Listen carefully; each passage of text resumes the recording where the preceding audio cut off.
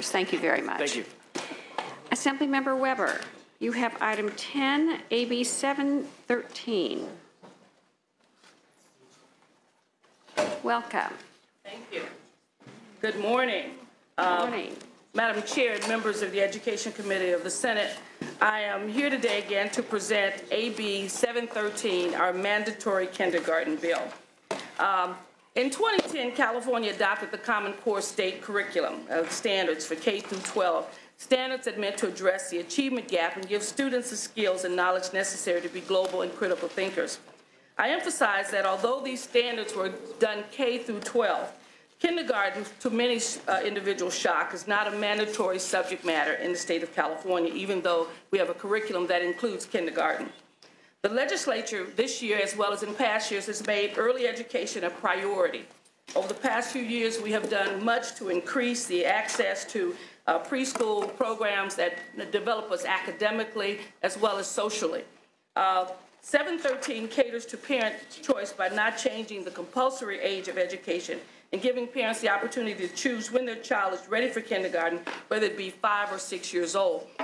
It also addresses the concerns raised by the opponents in prior bills by adding a section that specifically states that this bill does not stop a parent from applying to homeschool their children instead of enrolling them in a traditional kindergarten program.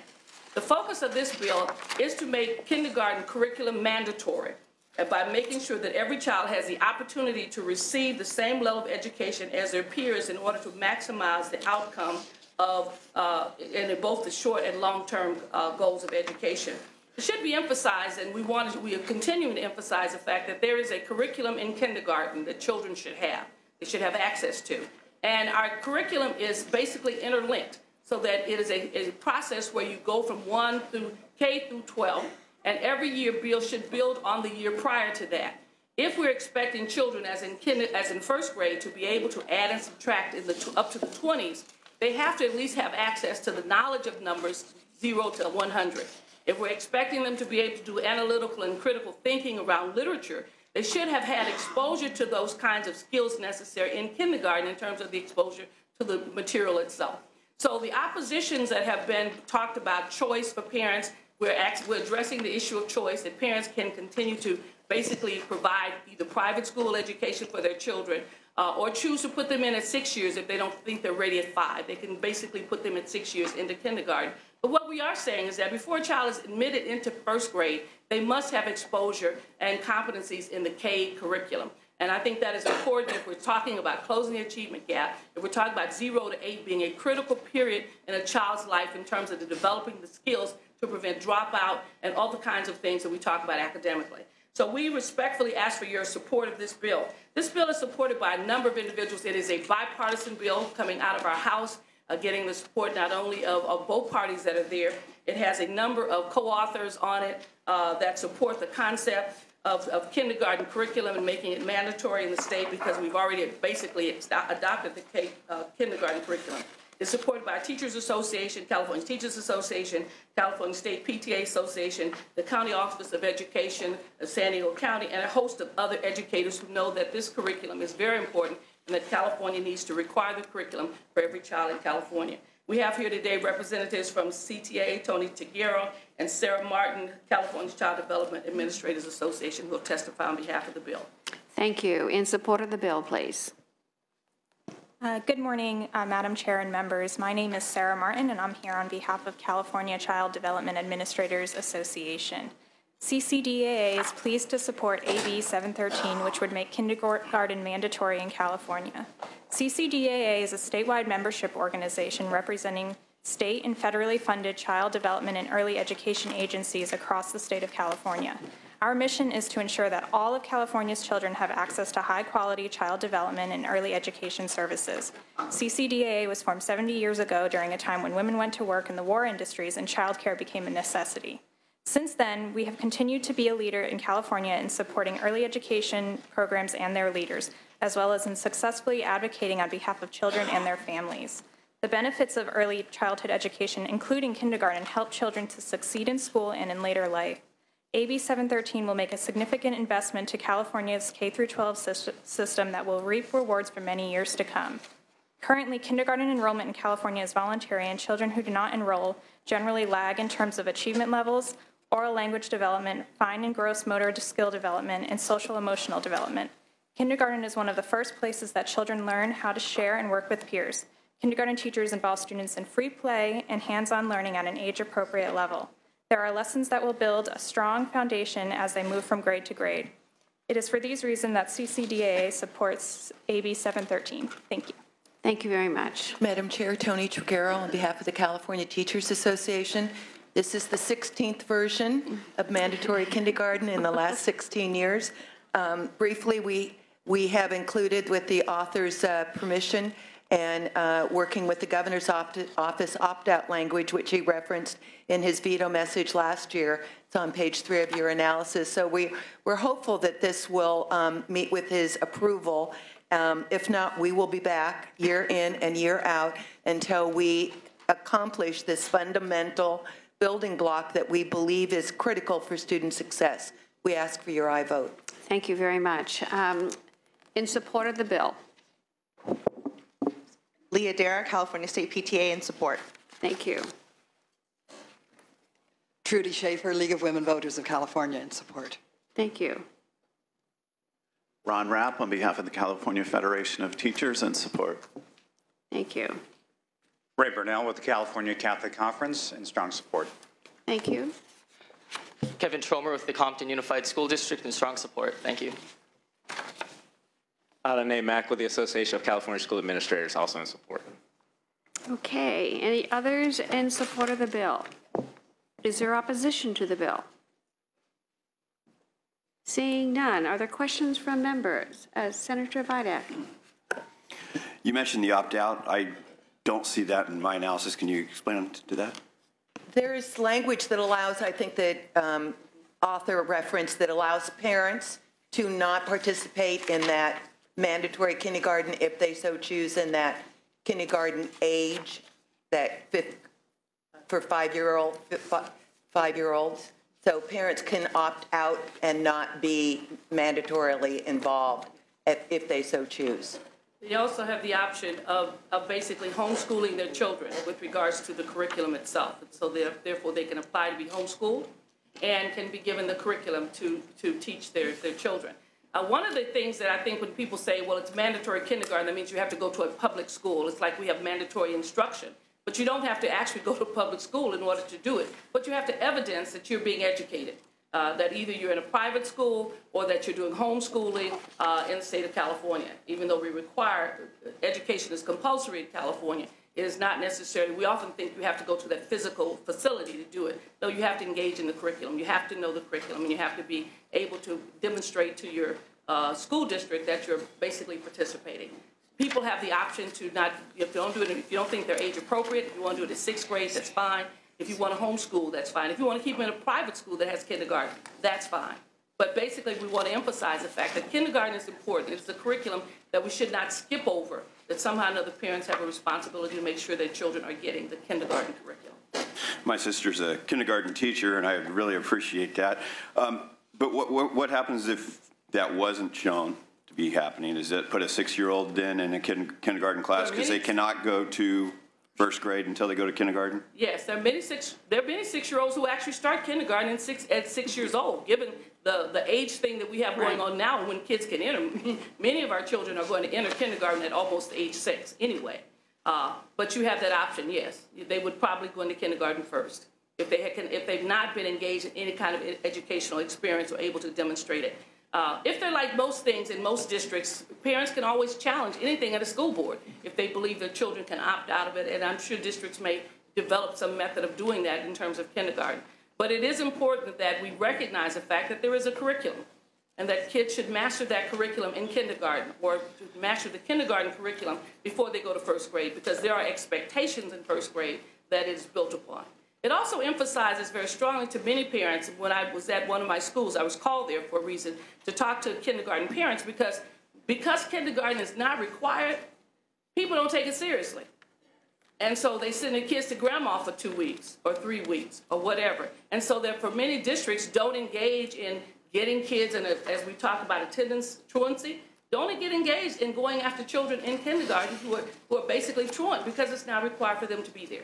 And so kindergarten has one of the highest absentee rates of any of the grade levels because of the fact that it's now required.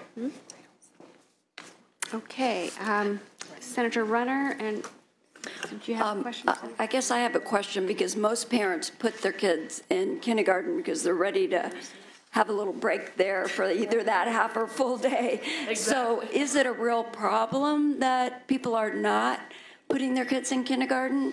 There's a small percentage of children who don't go to kindergarten, so we're seeing that happening. Because it's not required, people are not necessarily going to get that population to come and go. There's an issue of attendance in terms of students taking it seriously and basically participating. Many of our kids do go to kindergarten, and that's important. And it's interesting in terms of our evolution as a state. Last year we had two bills. My colleague, Assemblymember Buchanan, and I co-authored two bills together concerning kindergarten. We thought the mandatory would get through and the all-day would not. The all-day got through, and the mandatory did not, which is kind of crazy that we would actually look at doing all-day kinder as a part of it, and the importance of having children all day in kindergarten because of the type of curriculum that it provides that requires more than 2 or 3 hours a day, and yet we're not requiring it at the other level. So we're just trying to make sure that this is aligned, that there is no break in our children's education, that we're not skipping some things and finding children later on struggling in first grade and second grade when their peers have mastered the skills that are necessary. Oftentimes, simple things like motor skills are really important. Ability to hold a pencil, to use a scissor. Those things are not often looked at as important, but they really are in terms of their physical development and their mental development that's there. We have spent time in the state, educators have, emphasizing the importance of a kindergarten curriculum. And it seems that we would do that and adopt a curriculum, a Common Core that really builds on intellectual and critical thinking skills, and then not put a focus and emphasis upon making sure that every child in California knows, and the parents, that the kindergarten curriculum is important. There are various ways to achieve it, but it is important and it should be included in that K-12 experience. Well, I do agree the curriculum is much different than when I went to kindergarten, but also fought for years and years, finally happened with Senator Simidian, to move that date back to they have to be at least 5 by September, which I don't know where the December 2nd ever came in. So I think it's more important that they're older when they start because the curriculum is different. But I don't agree that the parents can't choose to do that. Maybe if they were homeschooled, would they have to use the same curriculum as you use in kindergarten? They would be provided with the kindergarten curriculum, yes. Now, that doesn't mean you can't expand it. I mean, I've had a niece who homeschools all of her children. She uses the base curriculum, but she's not limited to that. She can expand it in any way possible. But at least she demonstrates every year. She was in California, now she's in Colorado, demonstrates every year that her children have mastered the material. That's important, and her kids are very competitive, so it's not that she's just off on her own and not being responsible with regards to what the expectations are for the state of Colorado for her children. Okay, I just have a problem with it being mandated and parents not making their own decisions. And do you have a problem with K-12 being mandated, period? No. Oh. First grade through 12th grade, yeah. Oh, okay. But we often talk about mandating education, and we have a responsibility as a state to make sure our children are prepared. Sure. And again, I think the curriculum is much different than it was, and that's why I believe that children should start later, because when we had year-round school in my district, there were kids that were 4 and a half starting in July. Sure. And that's where by first and second grade, you see they have multiple serious special ed needs, where really they were just probably too immature when they started, but the needs seem to be dramatized or expanded when they get to first or second grade, and they continue in that younger, haven't quite got the maturity and the curriculum under their belt. Well, the good thing with this bill as well, with their K-12 curriculum period, is that parents still have various choices and options about the entrance of kids into kindergarten. They can do it at 5, they can do it at 6, and it's the individual parents generally know the maturity that's there. I have a grandchild. My daughter is furious that he's going to almost be 6 when he goes to kindergarten. Yes. She thinks he's ready at 3. Yes. So as a result, so you end up with a wide range of abilities and challenges and choices. that's there. So giving the parents a 5 through 6 option, we think is a reasonable option in this bill and addresses many of the concerns. Are they ready or not ready for kindergarten? We give them that option. We also give them the option of homeschooling. And, but one of the things we don't give them an option of is believing that kindergarten is not mandatory and necessary. Okay. Any other comments or questions? Senator Mendoza. First of all, I want to thank the author for bringing this forward. I taught for 10 years at elementary school. I taught first grade for 3 years. You know, first of all, I do think it should be mandatory. I mean, now you hear they want to hold teachers accountable for the way the kids are testing and so forth, and you have all this accountability going on, but yet, you know, the way we prepare our students early on really makes a difference. I remember when I taught those years in first grade, I knew which kids went to preschool and which ones did not. It was right. It was very evident. And to those kids that don't go to kindergarten, it was just even worse. And those kids end up going to kindergarten at such if they're 6 years old, sometimes those kids get stigmatized as either you flunked or you're like not good enough, and it's not even the case. They're just not as prepared as they should be when they're so young. And these kids are, at the younger age, they learn fast and they catch on. And it's a missed opportunity if we don't educate these kids at a very young age. And I do think that this bill is very necessary. For many years, I have always said, wow, I astonish parents and people when they tell them that kindergarten is not mandatory. They're like, what? How could it not be?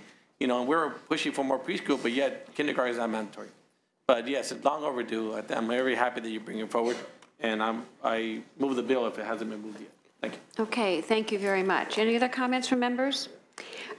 Quick question here. I'm in support of what the bill is trying to do, but we have been looking, thank goodness the bill is only 4 pages long, but we can't find any opt-out language in it. So need a clarification here. Okay? All right, so the bill has been moved. Please call the roll. Do pass to appropriations. Liu? Aye. Liu, aye. Runner? No. Runner, no. Block? Aye. Block, aye. Hancock? Aye. Hancock, aye. Leyva? Aye. Leyva, aye. Mendoza? Aye. Mendoza, aye. Monning? Aye. Monning, aye. Pan? Vidak? No. Vidak, no. 6-2. 6-2, the bill is out. We'll keep the roll open for our absent members. Thank you very much. Assembly Member Frazier, you have one bill, item 20, AB 1369. Welcome.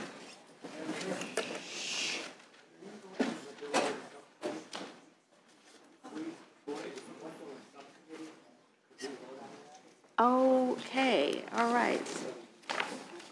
What's the? Yeah, 292. Oh, number 7. Okay. You want to add on? We'll open the roll. We'll open the roll to. Oh, that's right. Okay, you're moving the bill. Thank you. Call the absent members. Okay, AB 292. Do pass to appropriations. Liu? Aye. Liu, aye. Runner? No. Runner, no. Block? Aye. Block, aye. Hancock? Aye. Hancock, aye. Leyva? Mendoza? Aye. Mendoza, aye. Monning? Aye. Monning, aye. Pan? Vidak? No. Vidak, no. That's 5-2. 5-2. We'll keep the roll open for absent members. Thank you. Now to get back on track. Assemblymember Frazier, you have a special education bill. Please present. Thank you, Madam Chair and Senators.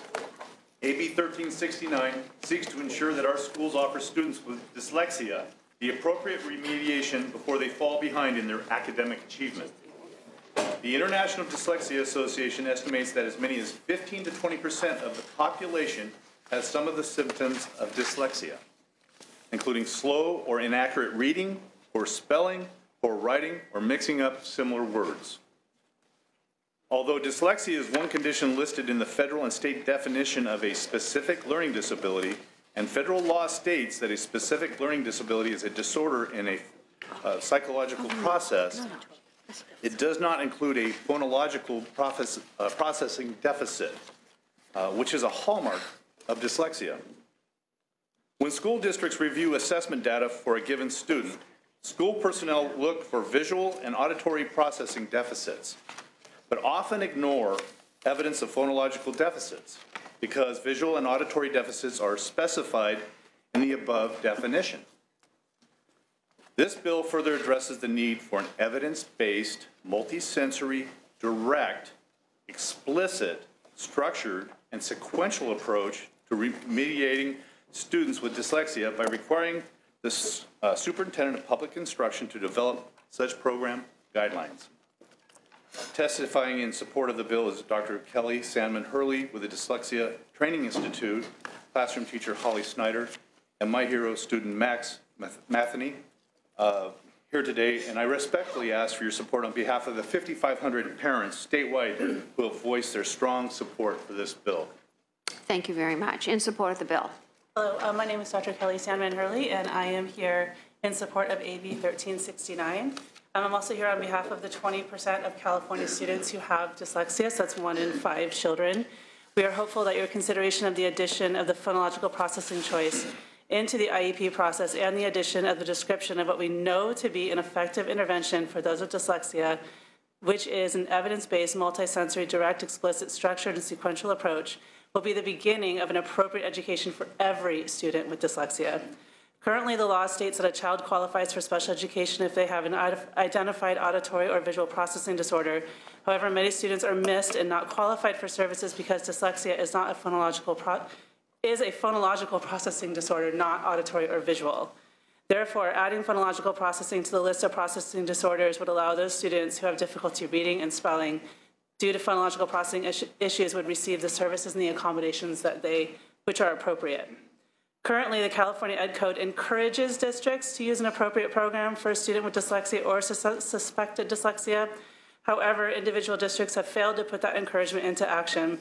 For children with dyslexia to be the successful students and citizens that they are quite capable of becoming, schools have the responsibility to use the intervention that research has shown time and again is effective.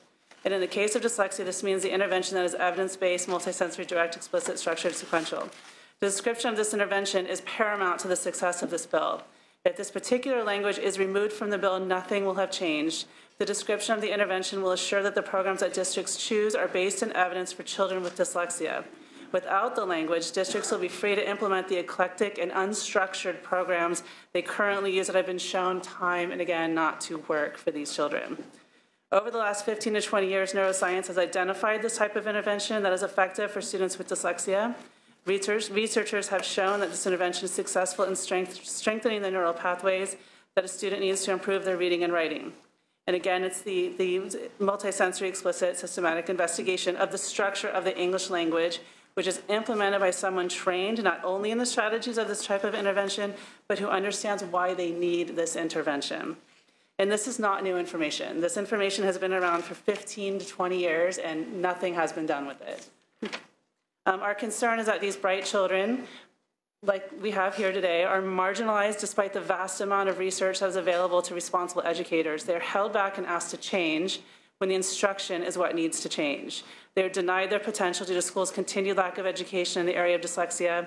When 20% of a school district struggles to read and spell because of dyslexia and the public education community refuses to respond with an appropriate intervention and early identification, they fail to provide FAPE on a regular basis.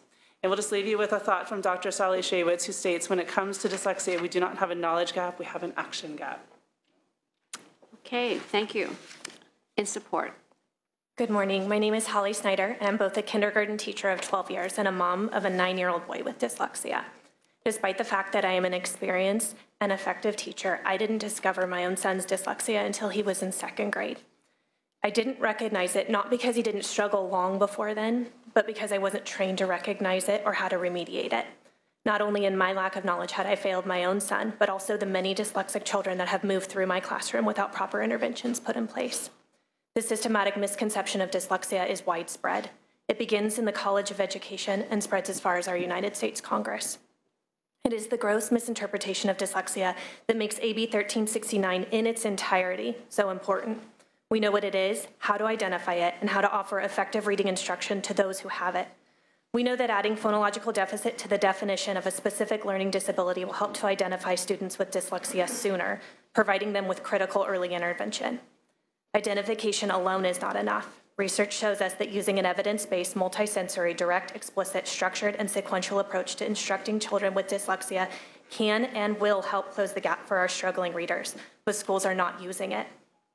Borrowing an analogy from our Decoding Dyslexia Ohio friends, if you went to a doctor with strep throat but the doctor told you to simply take a vitamin because that's all they had, this would be negligence, medical malpractice.